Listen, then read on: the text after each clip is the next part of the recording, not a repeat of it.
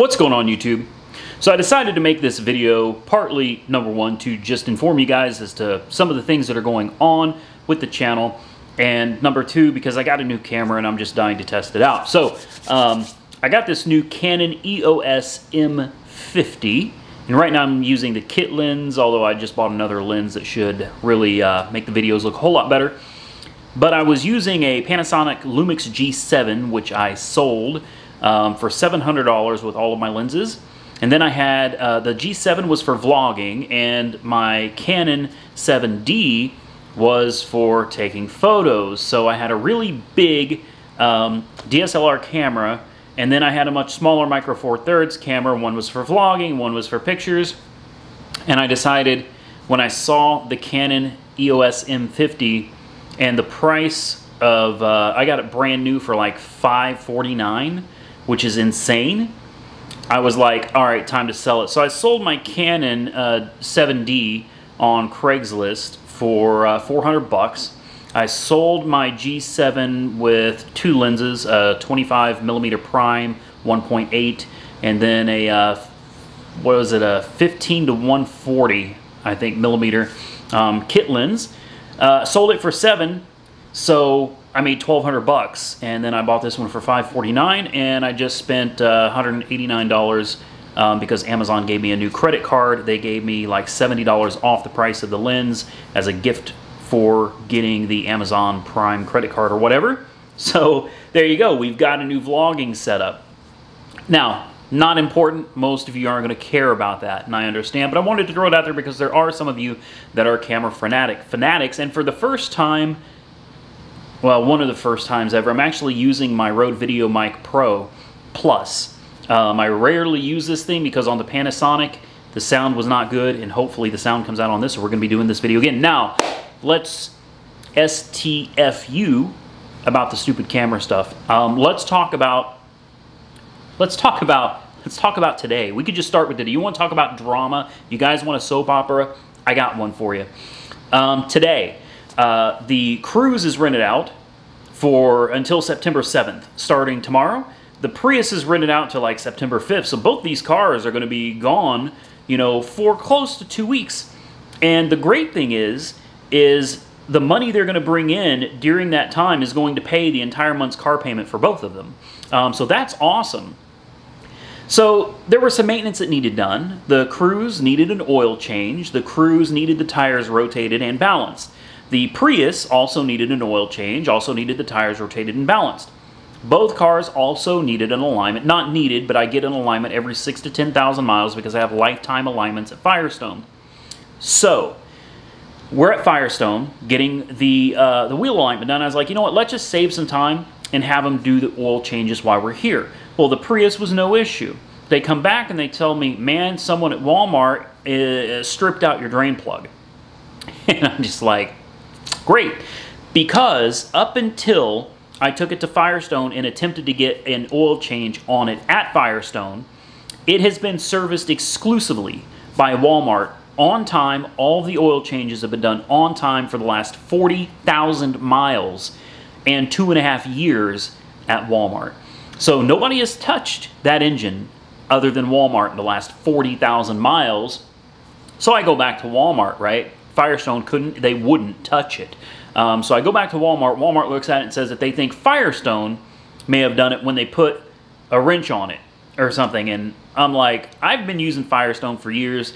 I've only had one issue with them in all that time, and that was recently on the RX-8 where they overfilled the oil and left the original filter on it. Other than that, never had a problem. And when they've told me something was wrong with my car, I bring it home, climb under it, and sure enough, what they said was wrong has been wrong. On point. So I don't think this was a Firestone thing. So the guy says, no problem, we'll change your oil. It's not a big deal. And I said, okay, good deal. The next time I'm in here, I will bring a new drain plug. So when you change it, we can just put a new drain plug in it. I bought a new drain plug for $23. $23 for a factory AC Delco drain plug on eBay. And then the guy comes back and he says, we have a problem. He said, we put our wrench on it and it rounded off the rest of the bolt. We can't change your oil, and now it needs to go to a shop. And I'm just like, Okay, okay, understood. The Cruise does not have the oil, it has the oil minder. It doesn't have like a routine maintenance. It's basically when the oil thing comes on the dash telling you to change it, you need to change it. Well, right now it says oil change required soon. So we haven't crossed that threshold yet, and I am using Mobil 1 high mileage full synthetic. So we're good there. So I made sure the oil was topped off. Walmart did put a new filter in it. And we're going to send it off that way. When it comes back, I'm going to have to pull it off the Toro platform for a little while, and then it's going to have to go to a shop to find out, can they just replace the drain plug? Or are they going to have to replace the entire oil pan? That's to start with. That's the beginning. The Mercedes is at Firestone right now. They got the alignment done. So the Mercedes should be good to go. It does have an ever so slight leak. That it's ABC fluid that's leaking. But it's not leaking badly. I don't know if the seals are swelling back up because it's been actually being started and used, or if the seals had shrunk because it had sat for a couple years. I don't know what the deal is, but the leak started out not that bad, but definitely noticeable. And now it's down to, you're seeing just a few drops on the ground every day. So the leak is getting better. Just to me seems a little strange, but I'm happy about that. So the ABC leak has gotten a lot better. Next, we need to work on the coils. Now, I found a link on eBay to a guy that says he will rebuild and warranty the coil pack. So he will rebuild the coil pack for $349.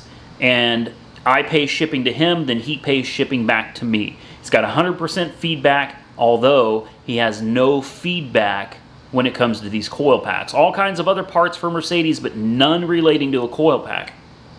So $349 seems like the best deal I'm going to find. I think it's just time to bite the bullet and let's send this coil pack off. He offers a, I think it's a 1-year warranty on the coils he replaces and a 30-day warranty on the entire coil pack when he sends it back. So I think I got that wrong.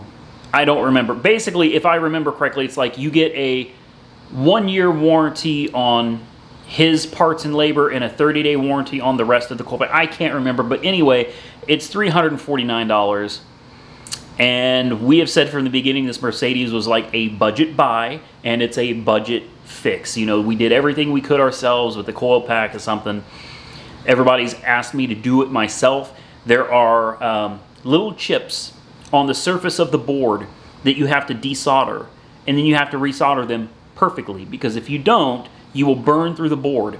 I do not have enough experience soldering. I can solder most anything, but when you're talking about a multi-layer PCB, it is really easy to get it too hot and burn through the traces, and ultimately burn through other traces throughout the motherboard, because it is actually a layered board instead of a board with just a few basically wires. There are traces, but wires running through it. This one has a whole lot. This is a very complicated board, and without the proper equipment, it's really easy to damage. If I damage it and then it can't be repaired, well, then you're looking at buying a brand new one. So I think we're just going to order the repair service, ship this off, get it back, and then we'll put it back together. Fingers crossed, all will be right with the car. Next, God, the video's already running long, isn't it? Moving on from that, what's going on with the state of Oklahoma? What's going on with car lots? What's going on with going to Copart and buying another car? You know, why haven't we seen another car? Okay, let's jump into that. We're going to make it real quick. The deal with the car lot is I've actually had several people, and again, I want to thank all of you that sent me emails offering to work with me and help me figure this out. Basically, right now, I am going to do some work, at least that's the intention, with Weird Beard Auto Sales. He's working on getting his business started. I have run an entire dealership by myself and was very successful at it in the past. So I think he has the dealership. I have a ton of experience. So I think between the two of us, I think it'll be good for his lot, and it'll be good for me as well. So I think we're really going to be able to help each other there. Now, that may not be a permanent arrangement. I have received a very generous offer from somebody in the state of Washington who has a 5-star dealership who is looking for a little bit more than just, hey, you can use my license. He would like to actually work with me. And I would like to work with him as well. The problem is it's in Washington. That sounds like a really promising opportunity. So again, I want to thank everyone for giving me the opportunity. But at the end of the day, it looks like I really need to focus on immediately right now. I am in Oklahoma. And I have an opportunity to help this guy build his dealership. He has an opportunity to help me, you know, not get in trouble with the law. So I think that works out for both of us. By doing so, by registering with Copart as a dealer now, I will get great discounts. At the same time, selling as a dealer, instead of selling at private party, I could sell these cars at retail. So win-win on that. And I hopefully can show him a little bit about Copart, show him around Copart, IAA. I think he's really going to like it. So that is what we're going to do now, is I'm actually going this weekend to speak with him to see his dealership and, you know, discuss what we can work out that's going to work for both of us. But ultimately, my personal goal is to get to the Oregon/Washington market. TK, if you're watching this video, brother, do me a favor. Could you shoot me an email or a text? I sent an email a couple days ago. I have been having some issues with my email. I'm using Microsoft Outlook on a MacBook Pro. I don't know what the deal is, but I've had emails sent to me that I just haven't gotten, and it's really frustrating. But TK, I think you've got my number, man. If you want to shoot me a text or something, that would be awesome. So aside from that, somebody has offered me a place to live out there, like a house, an extra house that they're not using, and that would put me in the Portland area. Not in Portland, outside of Portland, but still in the Portland area, not too far from where this guy's dealership is, and then we could work together, and I think that could be great. I really do. And ultimately, I think where I'm going with this channel, and let me tell you something about YouTube. You can start out doing one thing, and before you know it, you're being thrown for a loop, man. It's like YouTube is almost like a tidal wave. You know, it picks you up and it carries you so far, and then it drops you. And then another one comes by and picks you up. You don't ever know where you're going to be. So we started out as Uberman, now we're auto auction rebuilds. And I think ultimately, and I'm surprised that I'm even saying this, but I think my goal for this channel and for you guys is going to be to open my own dealership at some point. Or open a dealership maybe with the guy that's in Washington. Maybe he wants to, you know, go in with me. We can do this in the Oregon market or something. I think I'd like to have my own store. And I can't believe I'm saying this, because I swear I don't want a dealership, but now I feel like I do. And I feel like you guys, imagine this experience. We started out just buying, fixing, and flipping cars, right? But what if we go all the way? What if we take this to the next level? Buying cars, fixing cars, selling cars, getting in trouble with the state, all right? And then going through the process of opening your own lot. Of actually having my own storefront with my own cars. You guys can go the whole way with me, from scratch.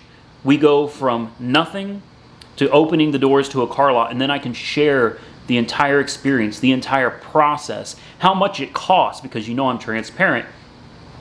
What has to be done? I could share all of that with you, and I would love for you guys to come along on this journey with me, because I really think that's the direction I'm going. And the money on YouTube is pretty phenomenal. Not for me, not yet, but I'm not going to name names. I want to point you guys to a website called Social Blade. All right, Social Blade. You can type in your favorite YouTuber's name, and you can find out how much they make. And I'm going to let you in on a little secret. I have like 4 or 5 YouTube channels, and I know how much I make from each of those because it pays out monthly. When I put in my YouTube channel's name, it pulls it up, and I can see how much it says I get paid compared to what I actually get paid. And what I actually get paid is always on the high side of what Social Blade says. Social Blade, if you type in like auto auction rebuilds and click on it, Social Blade will say that I make anywhere from, I don't know, like $300 a month up to $6,000 a month. So Social Blade is usually very accurate. I was just giving an example here. I don't even remember exactly how much it says I make, but you can usually, at least with all of my channels, assume that it's on the high side of what Social Blade says, and you'll be really close in that ballpark. So you can type in your favorite YouTuber, and from my experience, just go on the high side, and you can see, well, I'm not going to name names, but you can see what these people make. And I think when you see what people make on YouTube, you will be flabbergasted. Because I am sitting here with 75,000 subscribers right now, and my channel will typically bring in, I know it varies, but between $3,000 a month and $6,000 a month. Typically, it's more around the $3,000 a month. But there are months where it jumps up to $6,000 for some unknown reason. Now, I'm watching, as time goes on, my income go up, and I'm thinking to myself, I'm not trying to get rich, but I typed in a lot of different YouTube channel names, popular car people on YouTube, and when I saw the monthly earnings, I was like, some of these people are making $500,000 a year. Now, I've never been a greedy guy, and I don't anticipate ever becoming greedy. That's not in my nature. I'm a pretty humble guy for the most part. I like my cars and stuff, but I see that kind of money, and I'm like, why can't I do that? I don't need to make $500,000 a year. What I need to make is $150,000 to $170,000 a year. And according to Social Blade predicts that I will be sitting past the 100,000 subscriber mark by January. And in approximately 10 months, my channel will hit something like 140 or 150,000 subscribers. At that point, I should be able to live solely off of YouTube, off of making my videos. And that's all I want. I'm not going to say I don't ever want to get rich or make $500,000 a year. I would be a liar if I said I don't want it. But that's not what I'm striving for. What I'm striving for is to be able to do what I love and support myself and be independent from anything else. You know, not need anything else other than what I do for a living and be able to live a reasonable and comfortable life off that. And that is my goal for this channel, is to bring you guys along, because this is going to be a hell of a ride, but we're going to do it. I'm a fighter. I'm determined that we're going to make this happen. And it just so happens that at this crucial stage in my channel's growth is when Oklahoma wants to come in and put the hammer down on me. It's not happening. I'm telling you, it's not happening. I am not giving up. I am not going away. And I don't care what it takes. I am going to fight to make this channel what I want it to be and bring the best that I can bring to you guys. Now, with that being said, the video's already hitting almost 20 minutes, so we're going to get out of here. I just wanted to share my ideas. I wanted to share what's happening in my life right now. And of course, I wanted to share the update with the Chevy Cruze, and we still have work to do to the Prius that we haven't done. We need to do like proper maintenance on the Prius. We need to get to that at some point, but that damn Mercedes is eating me alive, man. As far as more cars on the channel, not yet. Not yet. I know it's believe me, I'm used to getting a car like every 2 weeks, and I'm itching right now. I just don't have the money. Since I got back from vacation, things are going to be a little tight around here for a while, so I'm doing the best I can. We'll figure out another car in the future. Right now, we need to get the Mercedes done. That's what we need to do, and it needs to go up for sale, because that car is going to bring, I think, a pretty decent profit. Even though I did not buy it with the intent of making a profit, I bought it with the intent of making videos. All right, I do believe the Mercedes is going to bring a pretty decent profit. So I need to get it done. We need to get it sold, and then we can worry about finding something else. If you think the video looks better, I know a lot of you probably don't care and don't even pay attention, but if you think the video looks better right now than usual, give the video a thumbs up.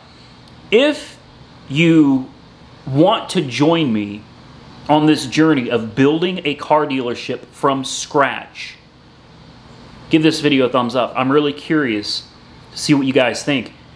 If you're ready, if you want to go on this journey with me and learn as I do about the whole process of getting started from absolute scratch, give that video a thumbs up. I certainly appreciate it. Comment your thoughts and your opinions below. Please, for the love of God, be respectful. Trash talking and just being ignorant will get you blocked. That's simple. I don't have time for it. I got some good people in my corner. You know, this guy here in Oklahoma that's willing to work with me. We got a gentleman in Washington willing to work with me. And then there's Rick Dyer, who I hope to be interviewing on this channel in the very near future. I don't think I can lose. So let's do it. Like the video, comment below. Be sure to subscribe. Click that bell icon if you haven't already so you can be informed of future videos as soon as they pop up. Stay safe out there, everybody. I love you guys. I will catch you very soon in the next one.